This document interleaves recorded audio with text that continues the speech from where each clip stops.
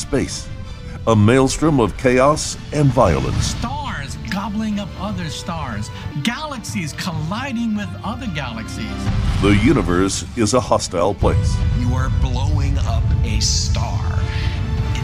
There's no way to describe that kind of energy. The hidden mechanism controlling these phenomena, orbits. If you understand all possible orbits, you understand the dynamics driving the universe. Orbits hold everything together and tear it all apart.